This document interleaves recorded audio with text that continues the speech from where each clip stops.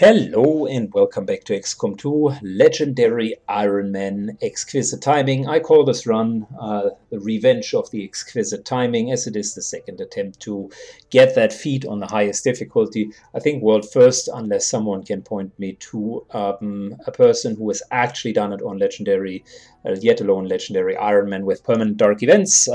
Today we are going into Operation Tomb Star, which is great because it will counter one of the worst dark events that we could theoretically face, which is a permanent closing of the black market.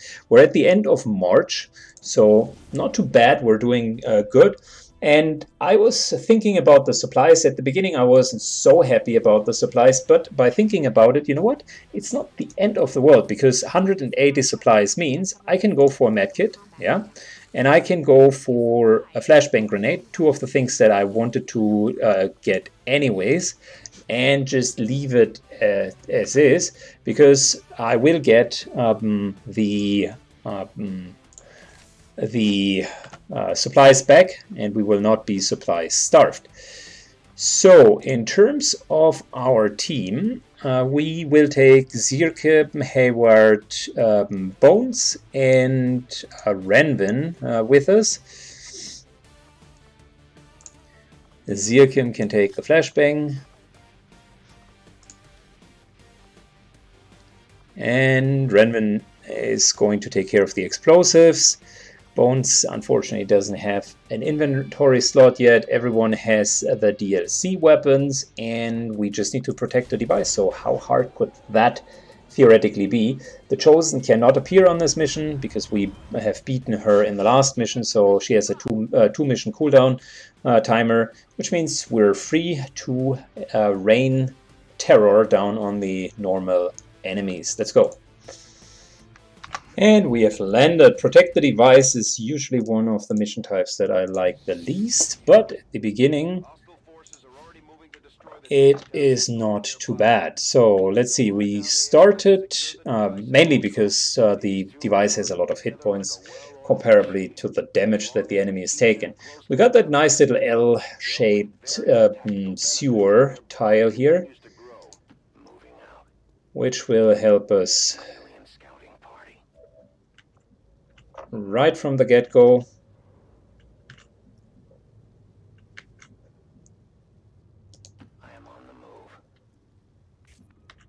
Moving up a tiny bit. We don't have any high ground. We could theoretically go in here, but I think we're not going to do that.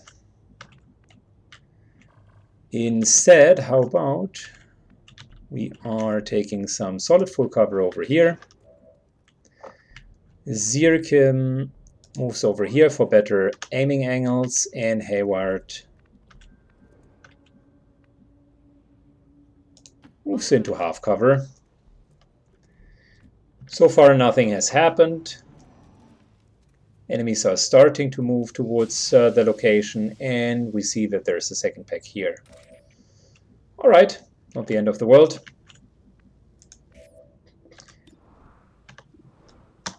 Let's start with killing the Advent Trooper. There we go, good job, Syken. He's never disappointing me as a sniper. And there's one of our posters. Nice.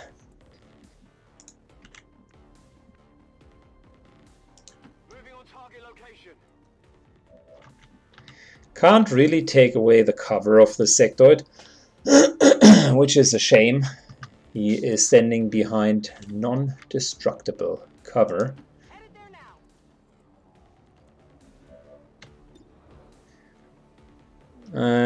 He will probably not move, so Overwatch really doesn't do a hell lot.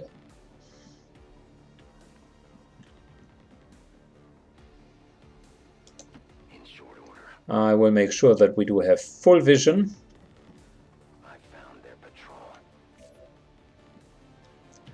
And let's just take the shots.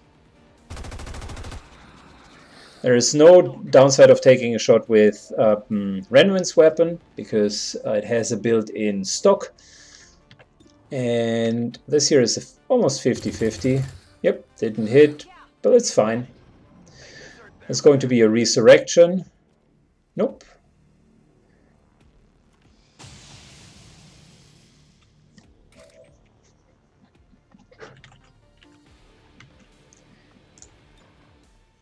Okay, fair enough. You guys want to play rough? I'll show you rough. I have found our objective.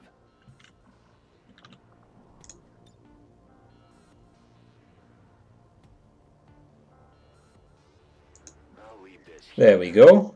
Shrapnel. Syken here can easily detonate the shrapnel with its nice squad sight. And that's 2 down. We got a bit of destroyed loot.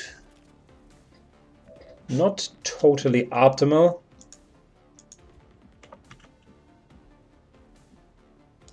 Orders confirmed. On the move. I'm not taking the 50-50 here. We're taking the 100% destruction. This is for you. So that's 4 down. There's 1 last pack, and I still got enough explosives to remove cover. Don't want to move to here because he's probably running into the direction of the next pack. On the move. Which is why Hayward is just moving in. Yep, the last pack is back here.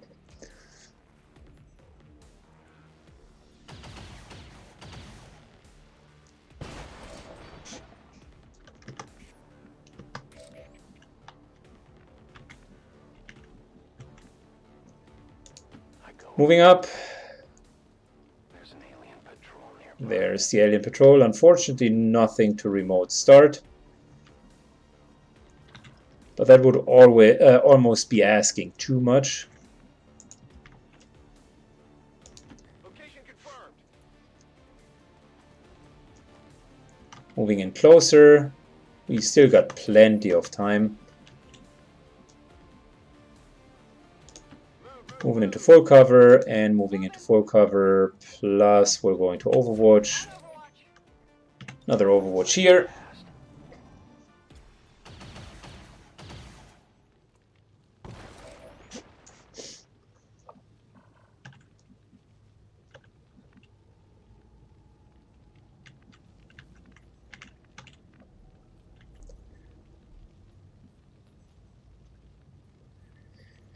Okay, let's move a bit closer.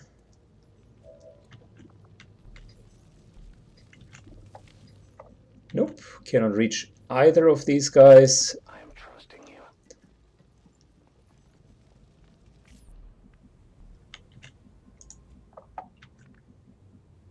Syken is going to take a high ground with good aiming angles.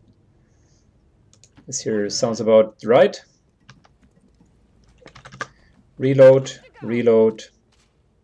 Ready to go. And we're overwatching. It's another shot.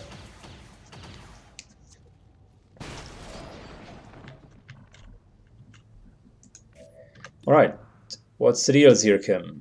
50-50. If he does not hit, the pack would not count as triggered. If he hits, the pack has lost one of its soldiers immediately. And they don't know where we're coming from, which is a perfect starter.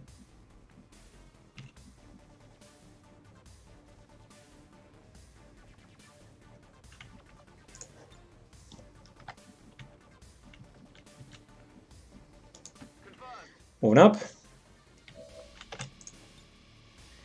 We're focusing on those two pranksters over here.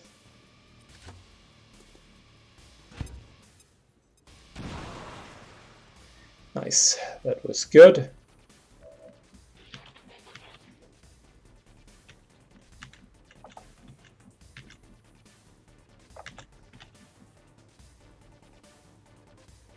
Alright, we're taking high ground and good aiming angles. That's a 100% shot. Hayward takes the kill. And this here will be a kill as well.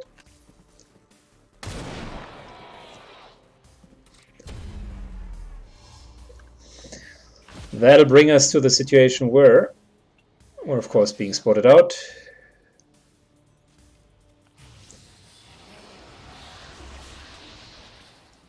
But I was pretty sure that he's going to use reanimation because that has a high priority for sectors. The aliens have found a way to mine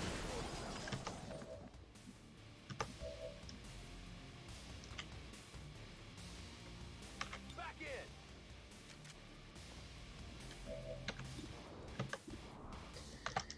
Okay, do we have another grenade of some sort? It seems that the answer is no, which brings us to more radical measures, aka heavy weapon to the face.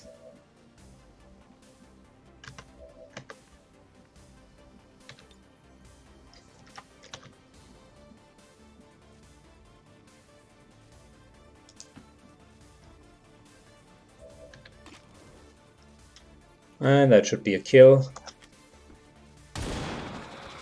There we go. Unfortunately, no loot. Oh well, we got some bonus. The bonus loot that we destroyed even dropped. Look at that.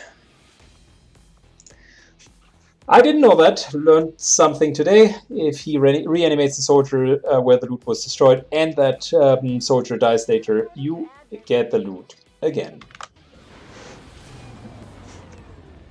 Good, here we go. Do we get a promotion? Probably not. The mission was too easy. Oh, we get 2 out of it. Well, shouldn't have said that. Look at that. We're definitely going for Lightning Hands because it's such a great ability. And Hayward here takes Revival Protocol. Nice, an advanced scope and datapad. Well, that is some awesome loot. You have done an outstanding job leading the research. Well, everything falls in our favor so far. We're doing great. The only shortcoming is we don't have another scientist. Resistance contacts. That's a good one. Do we want +1 resistance contact?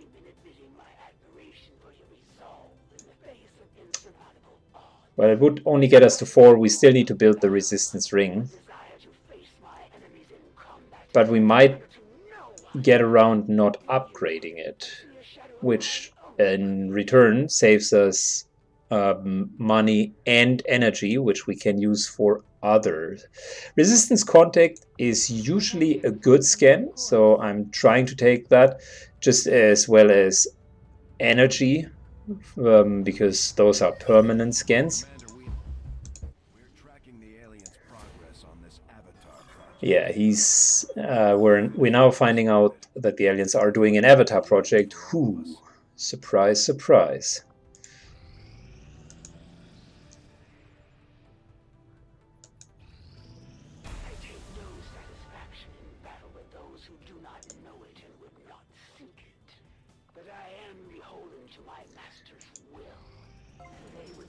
Good, proving grounds. That is exactly what we were looking for. Choose the project and let's begin with the skull check right away.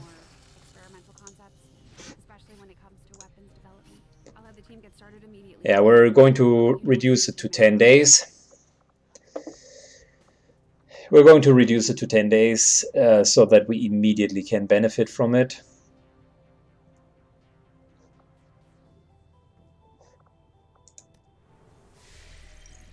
I think the experimental weapons might not be the best choice that I had made. Mainly because they are all proving ground projects and we're not using the proving ground. 10 days. For an instantaneous excavation. I don't think that we need to do that. To be honest, we're probably going for modular weapons just so that we can upgrade our own weapons.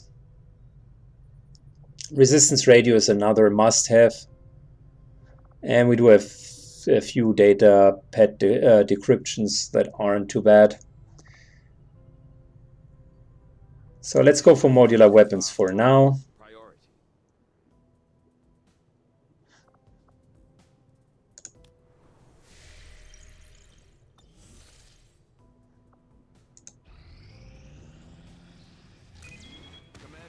And there's the supply rate I was hoping we would get. That's our huge chance to get some alien alloys. With the alien alloys, we could finally go for plated armor. We are only 2 days away from modular weapons, but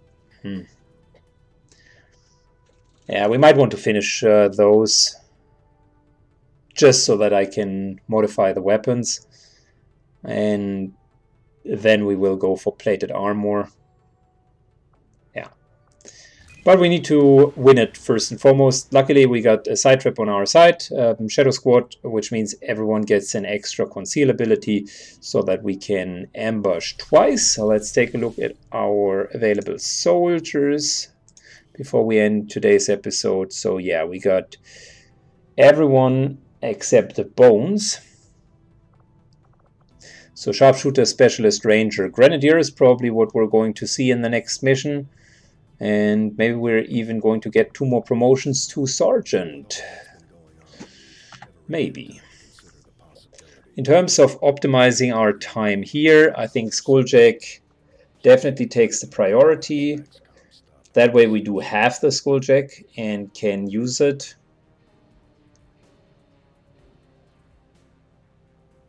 We can then move over to the power relay. Skulljack in 6 days. Yeah, I think that it ties out nicely. Once the Skulljack is done, we can just put the engineer to the power relay. Both of these are going to be done approximately at the same time. We can then use the engineers to continue clearing alien debris. Down here, well, that's an easy one. Just so that we do have enough space, and very soon we then need to use the Skulljack in order to Skulljack an advent officer and essentially get the access to the codex, and with that the Shadow lab, because I definitely want to build that next. Good, which brings us to the end of today's mission. If you enjoyed the content, feel free to hit the subscribe button and leave a like or a comment down below. Today's question is going to be which of the starting units, let's say in the first 2 to 3 months, are the ones that you find most annoying and why. I'd like to hear your opinion, and see you in the next run. Bye bye.